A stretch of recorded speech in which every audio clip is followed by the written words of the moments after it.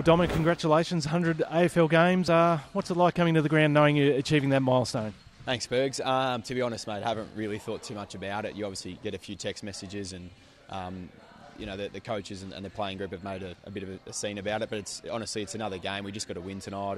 And the minute the ball's bounced, it's just focusing on what we've planned for and hopefully executing it. And obviously Louis' milestone as well. So hopefully it's just a win for his occasion. It's a massive night for the footy club, not only for your milestone and Louis, but for the club. I mean, what's the mood been like amongst the players today, just building up to this game? Yeah, just relaxed as usual.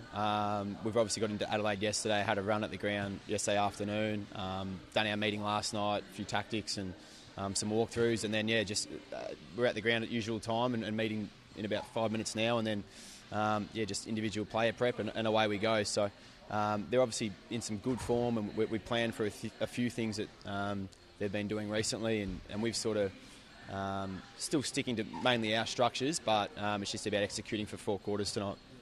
Close loss last time here, but a couple of wins before that. You take a bit of confidence going into a game at the Adelaide Oval? Yeah, we do like the venue. We generally play pretty well as a group, and we have had some good wins recently, and even in years gone by. So it's whatever reason, just a ground that we tend to enjoy. So just got to make sure we bring the heat early because they're a pretty good offensive side. So we just got to make sure our defence is on.